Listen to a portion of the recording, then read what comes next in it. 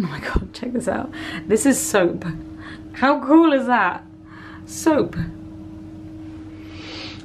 Okay, it doesn't smell like anything else.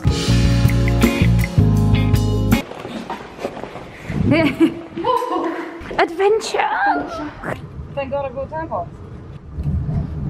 Don't have to hide it. Vagina's bleeding. Hey curious fuckers. Anyway, we're on the train. Off to Bedfordshire. I mean, we like the title of that already, don't we?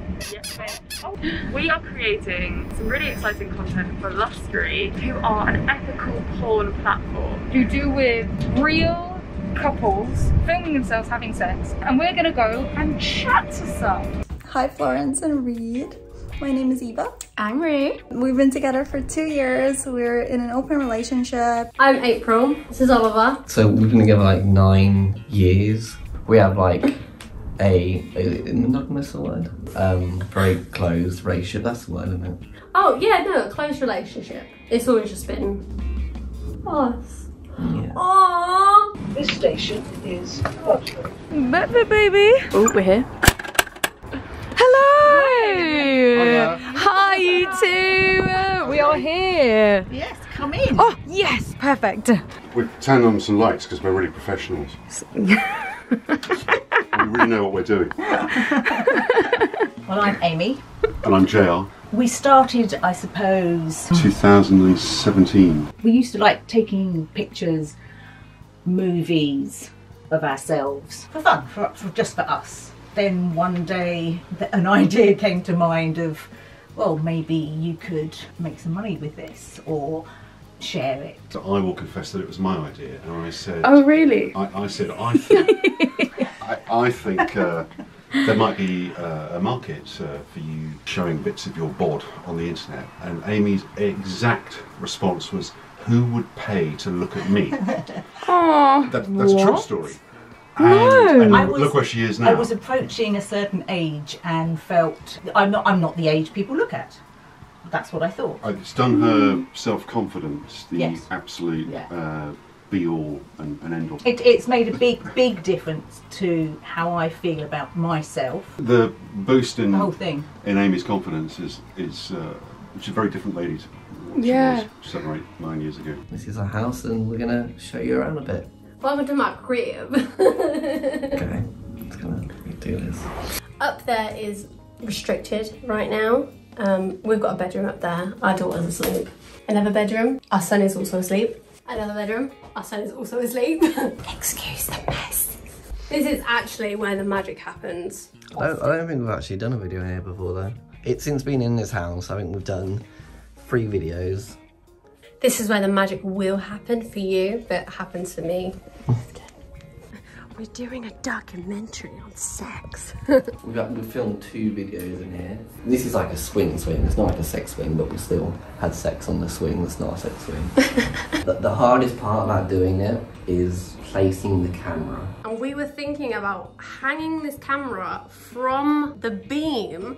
Views from up high going down is better. That's why we were sat on the floor in the beginning. Oh yeah, like this. Yeah. Oh, see, that's great. Let us show you around. yeah. This is my bedroom. It has a lot of natural light, which is perfect because everyone looks their best in natural light. And the white walls are good for her balancing light back as well. So it's good to have white walls if you want to film porn, just so you know.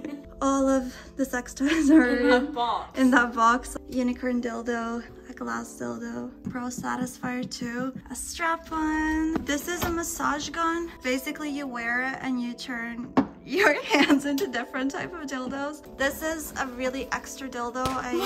After this, can I have a cup of tea? Yeah. How did we get into the porn industry? He come home one day from work and he goes, do you want to do a video? What kind of video? Do you want to do a sex video? At first I was very, very skeptical, but then thinking about it and breaking it down, it's just sex. It's a natural thing. Porn, it's natural. I saw Luskery, I was reading about that. I clicked like the apply button and did all whatever you need to do. It was years ago now, so. And I thought I wasn't gonna hit back. I got an email back in like a few hours and then you got home. The company in general is just amazing. The way that they treat us, they're so unjudgmental about what we do, and they're just sort of like, yeah, you do you. We're amateurs. And they're very, very accepting of that, and they're very accepting of everybody, and it's just beautiful. It's just fucking beautiful. The realness of Lustre, and certainly some of the feedback of the stuff we've received, it's real. Yeah, it's normal people doing what they enjoy. And that's what makes the difference. We've had quite a lot of feedback from people of our age-ish. I'm 21, Amy's 20. But obviously feedback from people of our age, just saying it's really got them going, that people, once you hit a certain age. I'm not ashamed at my age still to be doing things. It's a stereotype that, you know, you lose your sexual libido and you don't want to bother anymore. And also it shouldn't be seen, you know, nobody likes their parents doing it. Have you always been interested in making porn in general? I actually kind of always did, like even when I was like a lot younger, I remember watching porn and thinking, oh my god, I want to look like those girls, which is probably not what you're supposed to be thinking, but I was thinking that. I was obsessed with like kind of 1950s porn. I used to have loads of photos of like Betty Page. Yeah. I've personally never been fully interested in porn until I did it, and now it's like, oh yeah, no, let's see how many, like, because we have multiple couples on Lustre, it's like, oh, how many videos have they done? Other couples on Lustre I watch often. Why? What about you? I don't think it really does it for me. Really? It does it when you watch our videos. Yeah, but that's because it's you. Oh, don't get weird. Oh, you're so sweet. When I was at school, sex education was grotty magazines. Yeah. And I think all boys. What really got us into really producing our own stuff is that this one worked for a couple of companies, and when we saw the finished product, I volunteered about that. I think we can do that better. And again, it was this kind of more natural, realistic, not the American over the top. Oh, make me come, make me come. Yeah. Thing. So it was normal people doing normal things, and that's what we did. And I think that's what it should be like. Also, like, you want to see porn that's actually pleasuring people, because people use it as sex education. So they're going to go into the bedroom, see, I saw that position in porn, and then they're going to go and do it, and they're like, well, why isn't she moaning like the girl in the porn? Yes, why isn't that working? We want to do, you want to do the things that actually feel good. And in different places.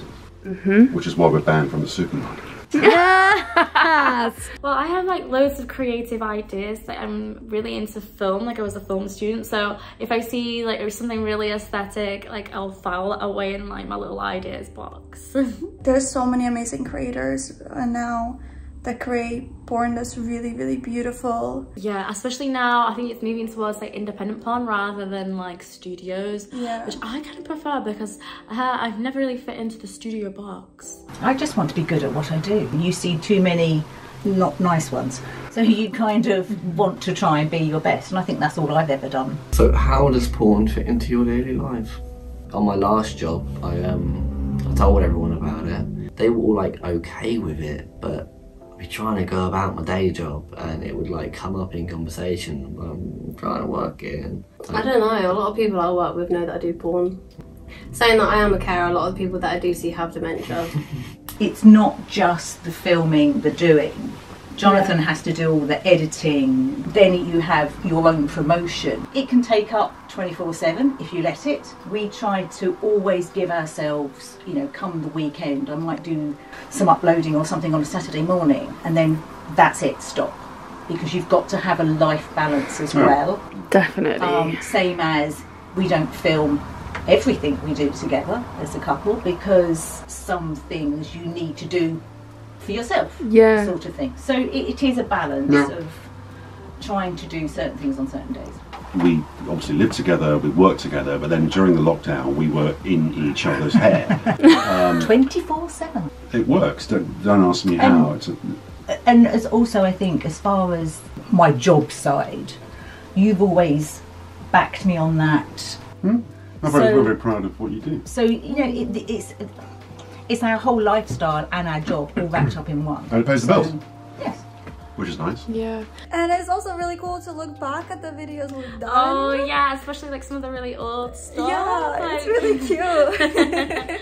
It's memories for us. I know it sounds ridiculous because it's sex that we record. I mean, a bit of fun trying to decide what we're going to do and where we're going to do it, how we're going to I think the funniest one we did was making a cake. I remember going into Sainsbury's and like lifting up my skirt and stuff like that. It was the adrenaline, man. we try to always do it in a different location as well. When we lived in the flat, we did it in like Every room.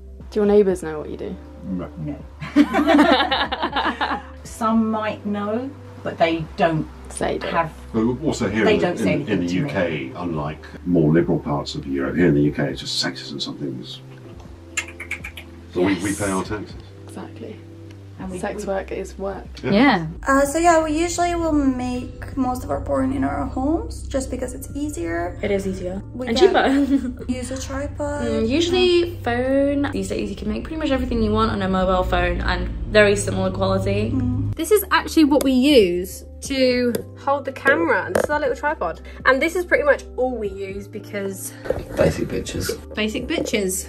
And the beauty about Lustre is that if someone falls off the bed or someone says a rude word or postman knocks on the door or whatever, that's real. The POV stuff. The POV stuff can be very funny. I felt like a Dalek. It's very hard.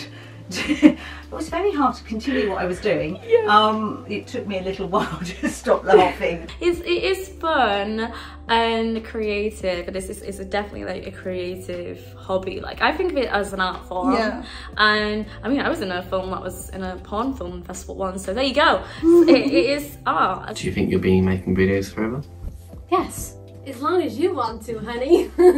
Yes. Yeah, I'm not gonna stop. Like when I get a bit older, so what? I can just remarket myself as a MILF and then a DILF. Yeah. DILF? I don't know. Yeah, actually. Who knows? Yeah, MILFs and then GILFs. We're doing Yeah, this forever. I mean, it's not gonna stop. Why should it? It's weird you should ask that. I was thinking about that last night. Really? That's really strange.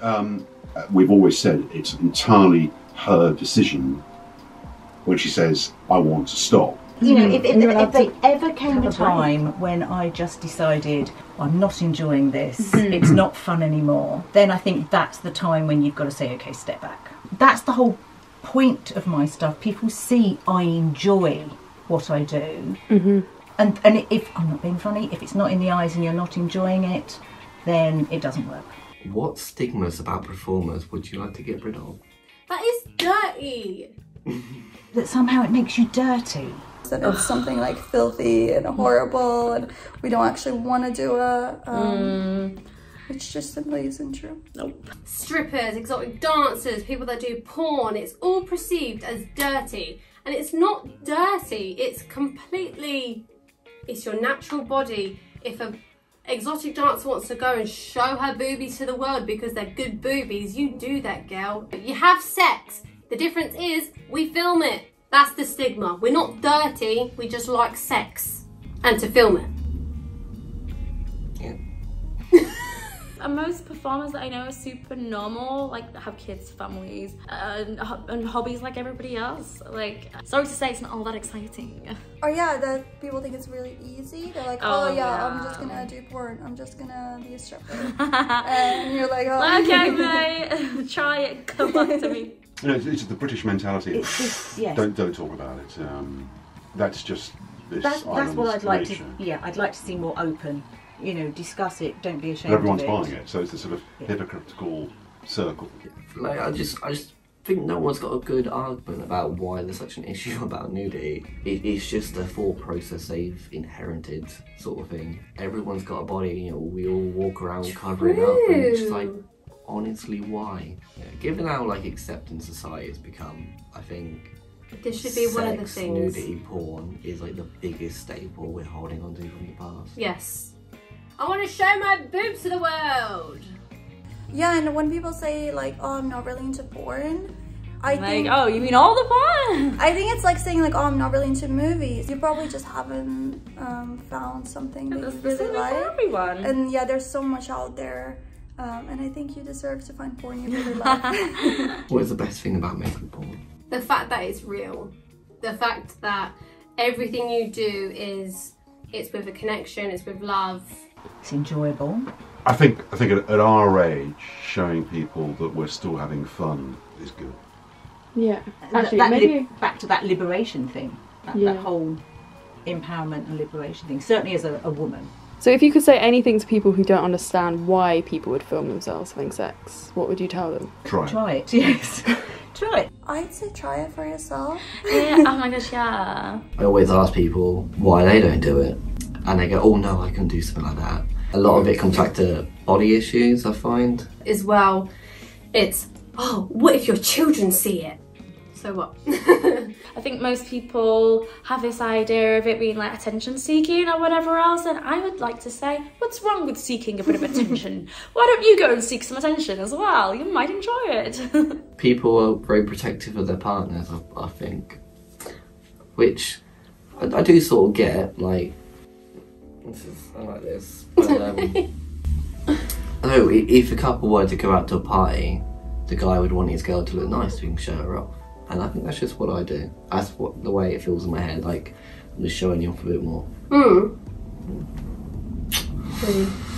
So many people have insecurities when it comes around. Oh my god, so true. Like what they look like during sex, or what their partner might think that they look like. Trying to hide roles and you're Yeah, I'm like, and no one's looking at your roles. Exactly, it's like film it and you're gonna see that like it's not about that, it's about your presence, and you don't have to perform, you can just enjoy yourself and you're gonna look so beautiful and so hot doing that. You try it, you don't know.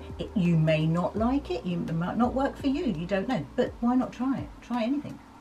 Should try anything twice, right? Don't say no. We're on Nursery, obviously, under Oliver and April. And of course you can find our videos on Lustry.com. if you just look for Eva and Rue. Yay. Thank you very much for coming. You stay. We'll go. Thank you, and good night. Thank you for your Thank you. Lovely to meet you. Enjoy. Bye. Bye. Oh, they were lovely.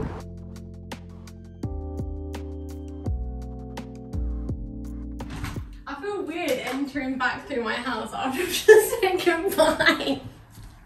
Shall I stop it? Yeah. Shall I stop it now?